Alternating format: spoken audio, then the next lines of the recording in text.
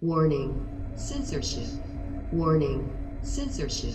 Families that feel alone, they should not feel that way because there's tons of support out there. There's tons of people who are going to get everyone through this time. We have lots of initiatives that we're coming up with in our group that, if worst case scenario, we cannot play, we're going to still play regardless. We are not going to stop. We're going to make sure that these kids are playing basketball. They're figure skating. They're doing track. We're going to make sure of this. You want to know what the real pandemic is going to be here? It's going to be mental health. The mental health of our children is suffering and no one's talking about it.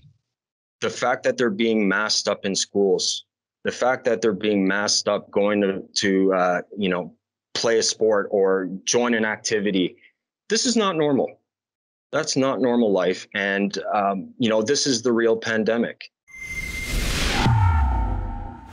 Tamara Ugolini here with Rebel News to bring you a hockey dad that is taking the sport into his own hands and standing up against the new mandate put out by almost all youth sports leagues, but in this case, specifically the Greater Toronto Hockey League's vaccination policy.